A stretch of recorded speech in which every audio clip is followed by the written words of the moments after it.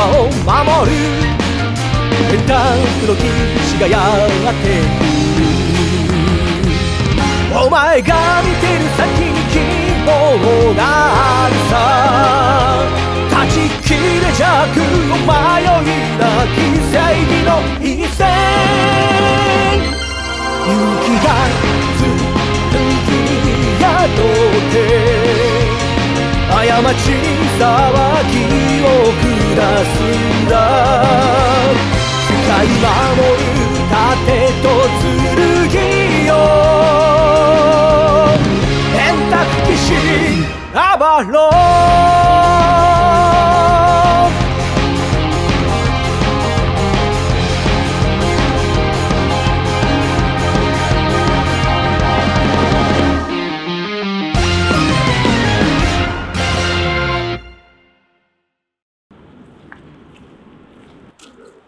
よっ、久しぶり。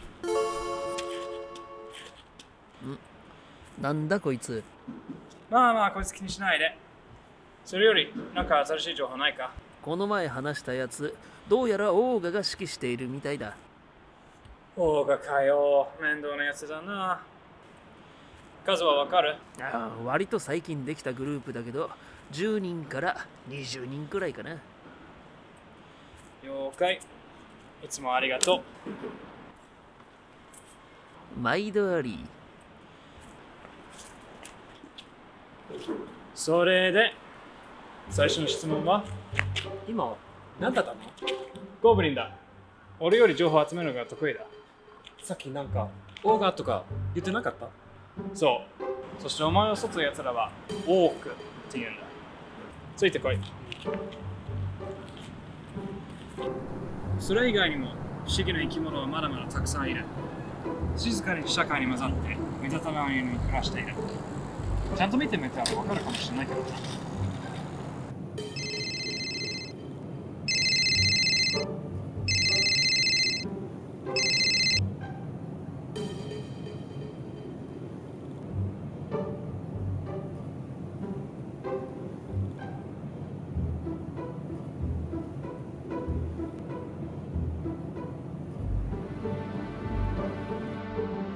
それらをまとめた種族の名がフェイの一族と呼ばれる者たちだ。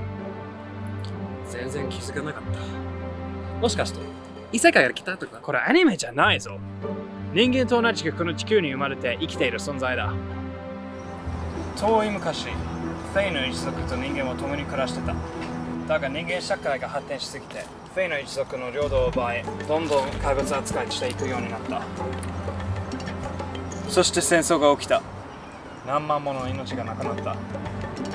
そこで一人の王が戦争を止めようとした。その王がアーサー・ペンドラゴンだった。アーサー王？彼も本当に存在していたの？そうだよ。伝説になったけど実在した。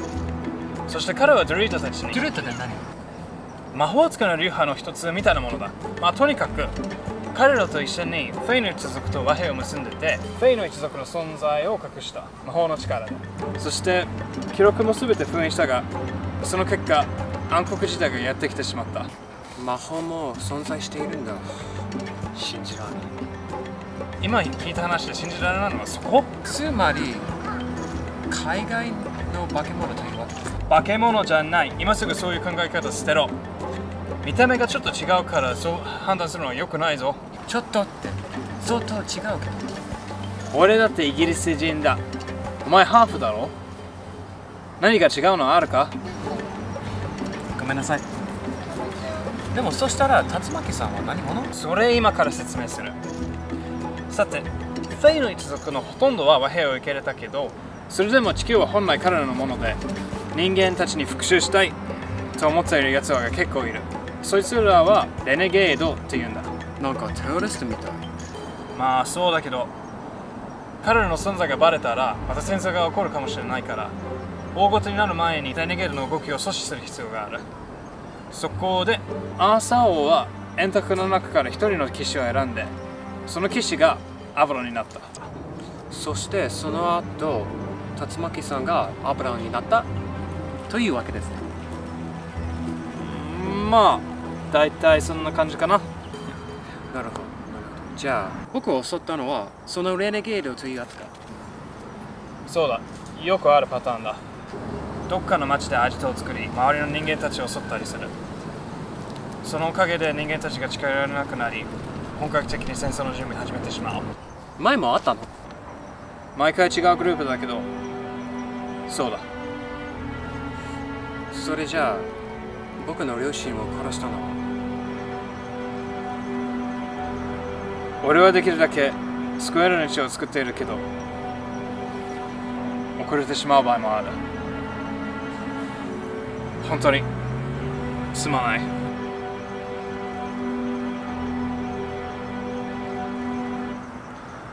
彼らを憎んでいるか？当たり前じゃん。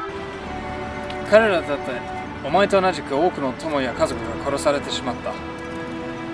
今すぐ許せとは言わないけど、理解してほしい。憎しみで生きる奴がどうなるのか。Oh, finally! I've been waiting for you! なんだこいつ？ウィル・ウィスプだ。普段、フェイの一族の居場所が見つからないように人間たちを惑わせる役割があるけど、それと別に俺と協力して、レネゲードのアジトを探してくれている。Have you found it? Good. Then lead the way. どうやらお前を襲った奴のアジト見つかったようだ。Hold on, Watson. The game's afoot. ちょっとワットさんって誰？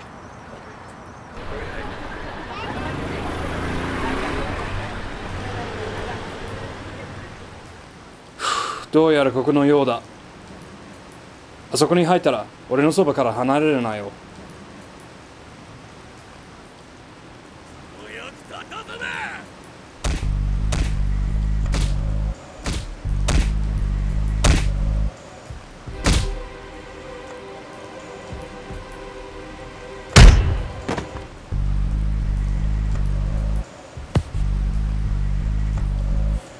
よく手ぶらで俺様の前に戻ってこれたな。あ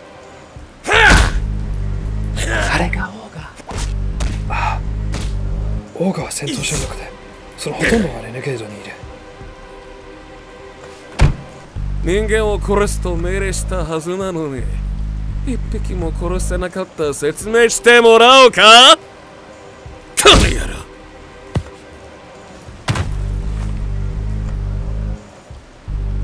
いいかお前ら、俺様が命令を出したら必ず実行するんだ。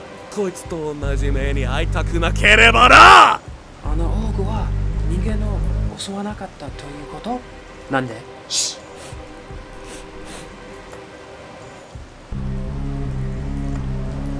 おい、そこでこそこそ駆け回ってるネズミども、出てこい。大丈夫、はったりかもしれない。はったりじゃねえ。俺は耳もいいぞ。Alright。なるほど。最近部下をやってるのはお前だったか。当たり前だ。人間を襲ってはいけないルールは分かってるだろう。それで誇り高きオーガ様はネズミみたいにこそこそ生きるというのか。笑わせるな。もうやめろ。本気で戦争を起こす気か。おい、お前の匂いを知ってるぜ。そうだった。確かに2年前だったな。俺の弟がやったあの2匹と同じだ。じゃあ僕の両親を殺したのは？あいつらの子か。そうだ、俺の弟がしました。けどあいつは戻ってこなかった。それも貴様の仕業だな。なんでだよ。なぜ僕の両親を？自業自得だ。俺のアジトを見つけてしまった罰だ。だが心配するな。すぐに合わせてやる。この野郎！よせ。1秒で真っ二つにされる。俺に任せろ。つまりお前はもうルールを破ったというわけだ。手加減しなくて良さそうだ。ふざけるな。弟の敵取らせてもらうぞ。よく見ておけお前ら。オーガ様の戦いぶりを見せてやる。ドレイク着想。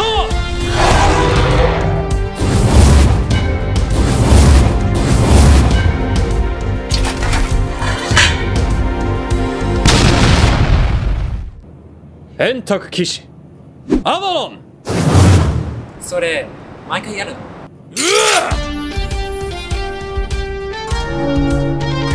王の名において抜刀する。はっ、かかってこい。ハバジュー。はただだは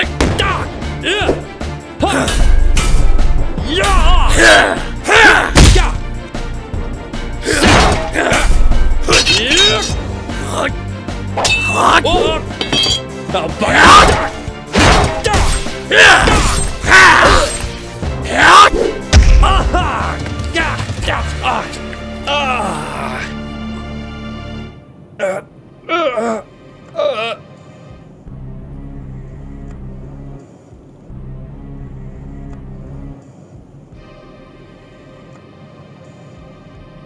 てめえの首をもらう。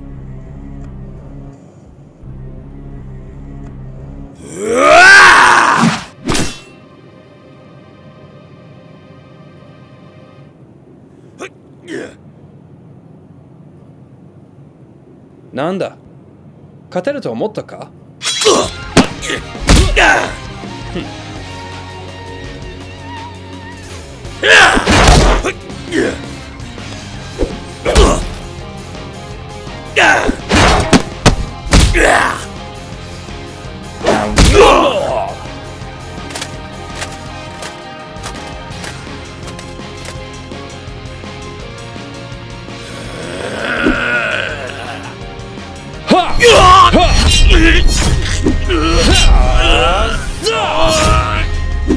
お前の野望はここで食い止める。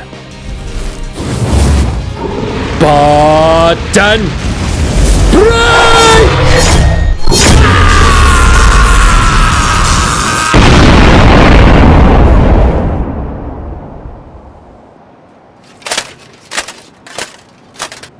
ク。命が惜しいやつは立ち去るがいい。武器を捨てて二度とレネゲージに関わるな。